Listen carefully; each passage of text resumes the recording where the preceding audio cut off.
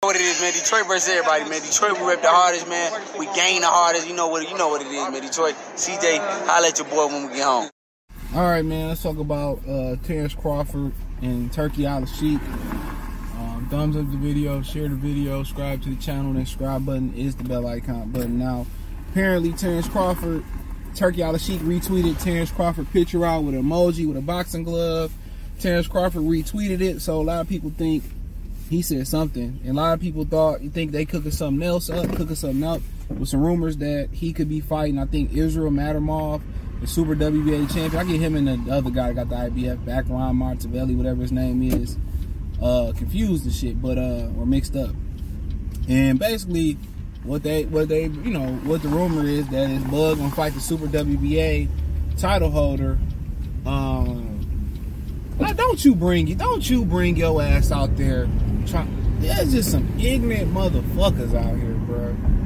There's just y'all be thinking people be ignorant in the city. Some ignorant drivers out here, bro. I promise you, dude. I hate these drivers in the suburbs. I really hate y'all. But nonetheless, so rumor is he's supposed to fight the Super WBA title holder, who just won it, I think, in Saudi Arabia. I could be wrong, I didn't see it. And they supposed to fight for the vacant WBO. Now, the issue with this is this. If that make any sense, is that the WBO is still held by Fondor. Now, according to Samson Tulowitzki, Fondor promoter, he said that, Luis the Cubas and Bud is going to, negotiate a deal where Fondor can keep the belt. But we already know you don't trust PBC or Al Heyman. You don't trust those guys.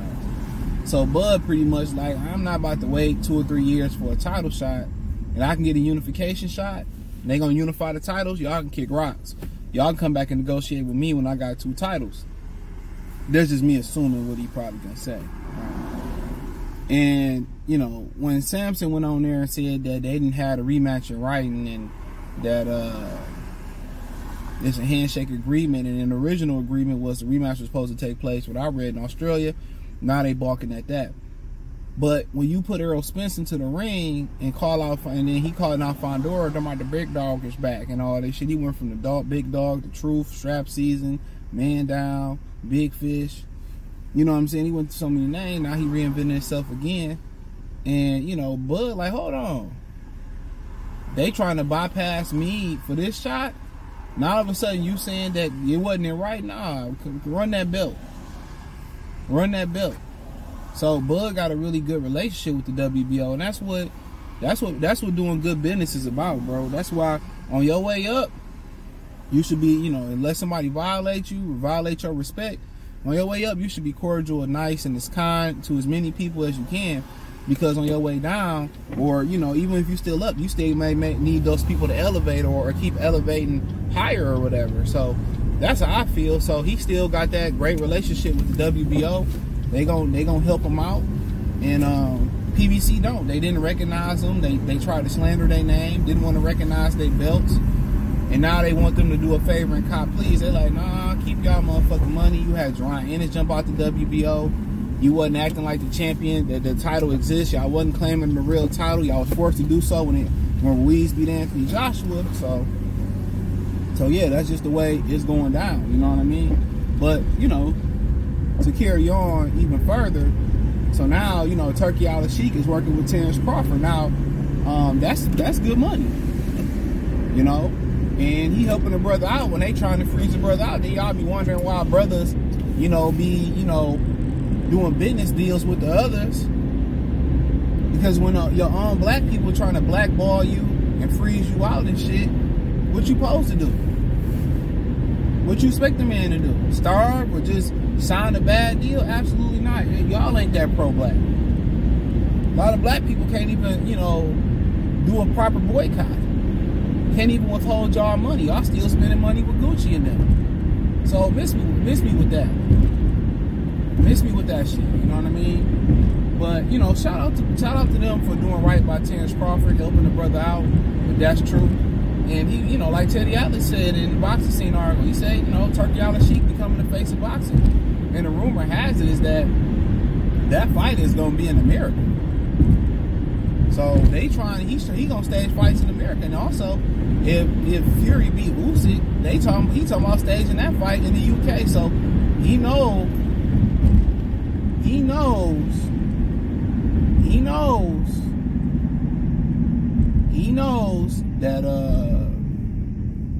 that he can't just do things in Saudi Arabia. So he taking the show on the road. So shout out to them, man. I mean, hey, man, I'm with it. I'm with it, man. I'm happy for Bud, bro. Solid dude. Take care of his people. Pay his people. You know what I'm saying? You know, he didn't want to do interviews. And, you know, Marshawn Lynch was like that at one point. You know, now you see Marshawn Lynch doing interviews with who he comfortable with, and you know, hey, man, shout out to him. I don't really hold grudges like that. Like, if you an enemy, you an enemy. You can't cross that line. That's just what it is. Man, I ain't holding no grudge over no petty shit or no shit like that. But, you know, but yeah, Fondor probably gonna have to come off that belt, and so be it. So be it. You know, it is what it is. You know, and Tim Tszyu wasn't gonna fight Bud regardless, because he could have fought Bud before this fight and just got it over with.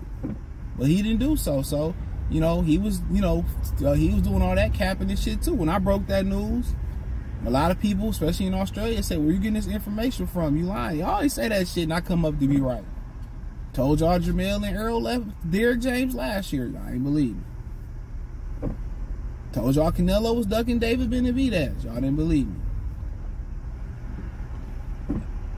You know?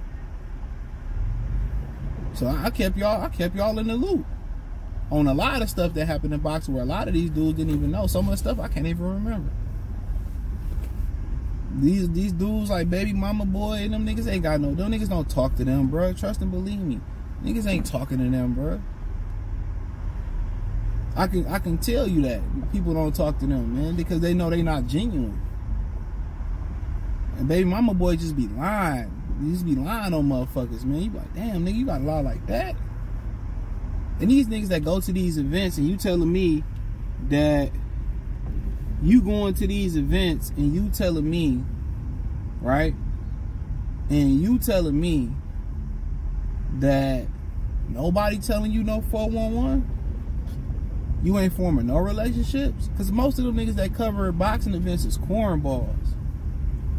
I've been in the media room. Them niggas is corny. I've been in, you know, other media rooms. You know, and it, it's a different type of people, bro. Like, it's like going into a corporate office. And if you don't have the versatility, you gonna stick out. You won't survive. But if you a true, genuine person, bro, and you solid, you know what I'm saying? Because being a good person, a lot of people's opinion can be subjective. You can do good things, but a lot of people may not think you're a good person. Oh, that's what you're supposed to do. You're supposed to pay this, and you're supposed to do this. You're supposed to hold the door open. You're supposed to do this. You know, a lot of people just don't associate with what you do. What you do is good. You know what I'm saying? Just think about, for a lot of y'all brothers out there, who told y'all last time, man, hey, man, you doing a good job, man. I'm proud of you. Nigga, what, high school graduation, college graduation? Last time a motherfucker told you that, bro. I'm proud of the man that you become. Think about that for a minute. But if you out here making mistakes, or you made a mistake, or you get accused of something you didn't really do, you know what I'm saying? Then what they got a lot to say about you. You ain't shit. You a jailbird. You ain't give me $20 you borrowed me. I'm telling you, bro. Just think about that. I'm the last time somebody said, man, dog, Darius, I'm proud of you. James, I'm proud of you, man. You a good dude. You a good father. You a good brother. You go to work. You a lot. You niggas don't get that, bro. Brothers don't get niggas definitely don't get that. Brothers don't get that. Just think about that for a minute, man, dude. But guess what?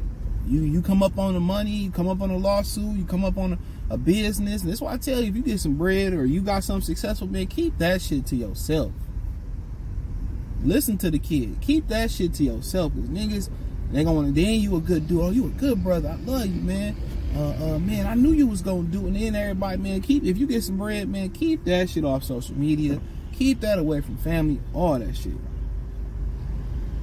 All that shit. Listen to me. That's how niggas say, oh man, I'm proud of you, man. Without you giving a nigga something, without you giving a woman something, without you, you know, your baby mama called you and she need $100, you dropped $100 off. Oh man, you know, but you say, oh man, you know, I can't do. I'm a little busy right now. I ain't gonna have it till woo. I ain't gonna be able to give it to you till then.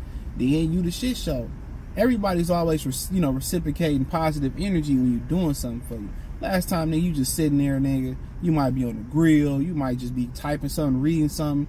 Or you might just be over somebody's crib, just checking on them or whatever. Last time nigga checked up on you? When somebody checked up on you? Start thinking about those things. When you feel like, when you making, to end this video off, when you doing things that make you happy, bro. And I always tell people this, man. I tell guys this, put yourself first sometimes.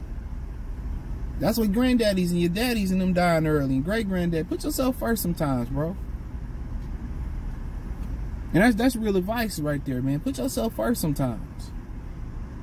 That's real spill, no bullshit. Put yourself first sometimes. You know? Because the only time some people say something or be appreciative is when you're doing something for their ass. But hey, shout out to Buzz, shout out to Turki Alalshikh, man. Anybody, and they're not, you know, niggas was hating on him and the movement that he had going on, and people was hating on him and stuff, man. If it's from Progress Boxing, I don't give a fuck what it is. If it's the fights that I want to see, you know, cool. He got a fan in me. He got a fan in me. So I mean, shout out to him. If it's true, it's true. Bud fight for 2 belts and he fighting somewhere, I might pull up on him. Shit, you know. So thumbs up the video, share the video, subscribe to the channel. Next subscribe button is the bell icon button. Hit all notifications. Increase your chance get notifications. We go live and drop video. Check out the Box News Box Room playlist. Hit the link tree. Find me on Instagram, Facebook, Spotify, Apple Podcasts, Amazon Music, Twitch, Kick, Cash App, Venmo, PayPal, Twitch. We everywhere, man. So check it out, man. Appreciate the love, support. Peace.